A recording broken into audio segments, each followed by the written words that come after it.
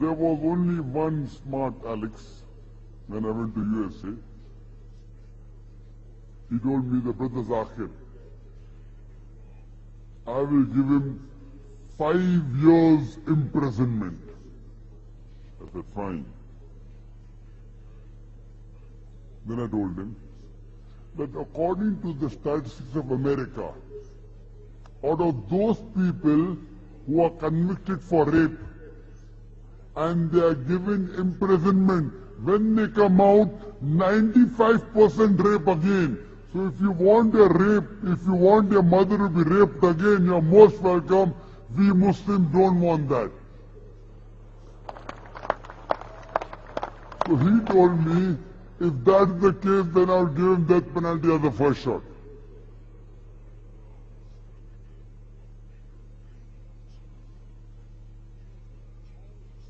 Today America, we look up to America as the most advanced country in the world. Do you know it is the country which has one of the highest rate of rape? According to the statistics of the FBI government in 1990 alone, every day 1,756 rapes took place. According to the statistics of 2003, it says in the US Department of Criminal Justice, again repeated in 1996, it says that every day on average 2,713 cases of rape took place in America. That means every 32 seconds one rape is taking place in America.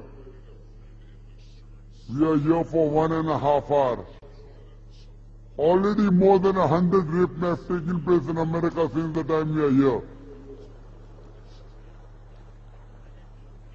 I am asking you the question that if you implement the Islamic Sharia in America, that any man looks at a woman, if any unashamed thought comes in his mind, he should lower his gaze. After that, every woman, she should be modestly dressed, complete body covered, except the face and hands up to the wrist. And after that, if any man rapes a woman, he gets capital punishment, death penalty. I'm asking the question, will the rate of rape in America, will it increase, will it remain the same, or will it decrease? It will decrease. Easy question, easy answer. You don't have to be a scholar to know this. You implement the Sharia and you get results. But because Islam gives the solution, it does not go down the throat.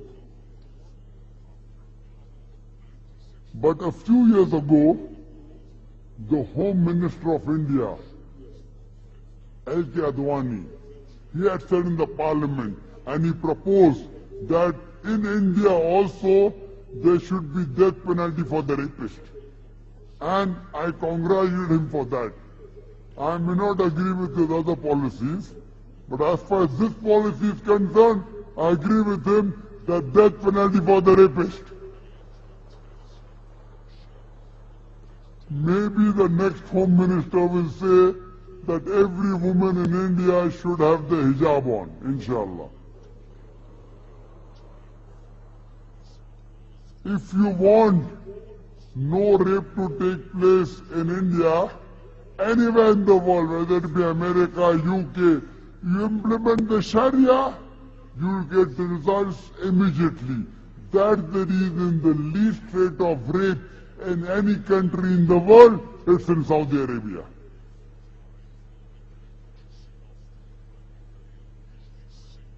Any country which implements the Islamic Sharia, whatever part they implement, they get results. Whatever part they don't implement, they don't get results.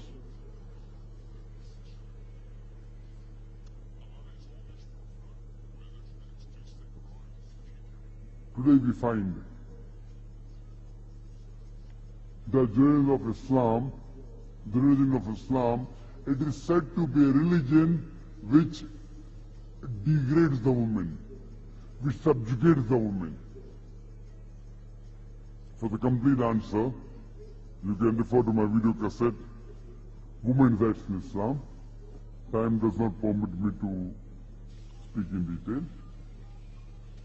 But if we analyze today, the Western society claiming to uplift the woman is actually they are degrading the woman.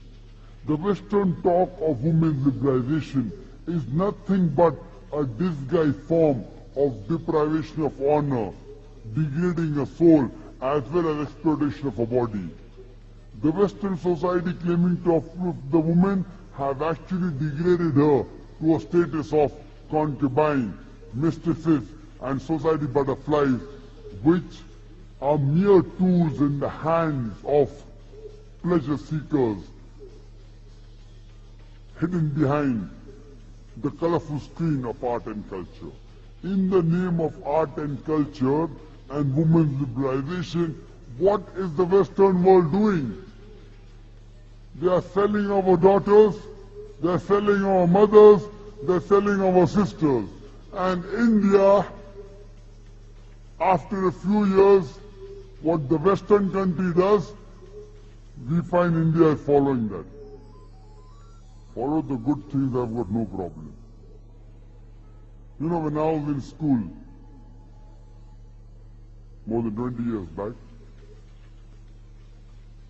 most of the newspaper, they were clean. You could hardly find any obscene photographs. But now, if you pick up any newspaper, whether leading newspaper, daily newspaper, most of them, almost all, they have to have obscene photographs in it. Even on the sports page, what do they have? Football star. Then they show the girlfriend. Now, what has the girlfriend got to do with football? They want to sell the paper. Women's liberalization. Ronaldinho, what the name? I don't know all the names of the football stars. And then they say the girlfriend. Then you find the cricketer, and then you find the girlfriend. So even on the sports page, if there's no news of women, then they show the girlfriend. Invariably, all the newspapers and many newspapers have supplements.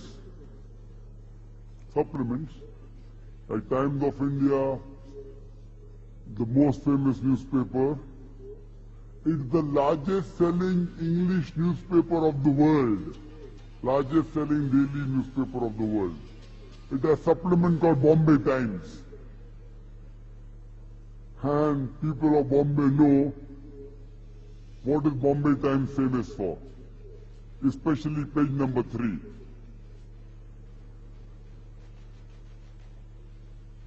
And this was a strategy. And I do agree. After getting this strategy, the sale of Times of India has increased. I'm not against Times of India only. I'm talking about Times of India because that's the paper I read daily.